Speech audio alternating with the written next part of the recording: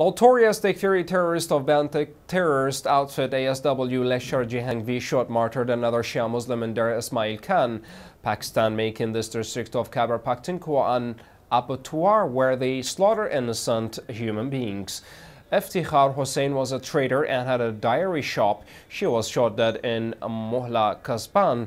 His maternal uncle was also martyred by terrorists. Takfiri terrorists have intensified their campaign aimed at Shia genocide in Dera Ismail Khan, where they had earlier killed a custodian of an Imam Bargah, namely Motiullah.